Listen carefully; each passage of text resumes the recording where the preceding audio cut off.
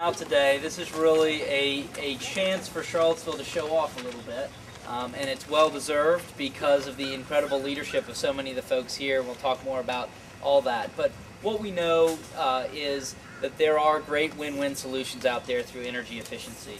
We know the cheapest power plants are the power plants you don't even have to build because we've saved the energy, and we've had examples of that with home weatherization like we see here on Brown Street, and we're very excited about that.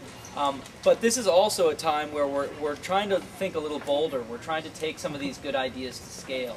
We're trying to show that in addition to these individual weatherization cases, we can create the kind of economic incentives, the kind of investments that allow this to get bigger and bigger, move into the middle class, and start to see a job creation coming out of that.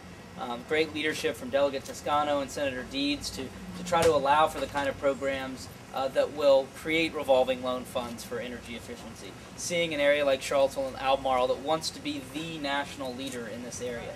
And because of that leadership, because of that unbelievable vision and willingness to understand these are things that can be good for our economy, good for job creation, and good for the environment, they've been able to get the attention of the Obama administration, and the President has sent some of his top people here today to view this project, and we couldn't be more proud to have them here.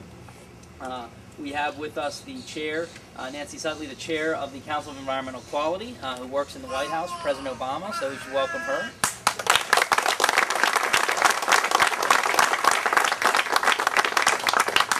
We also have the President's top Green Jobs Director. Is that your Director of Green Jobs?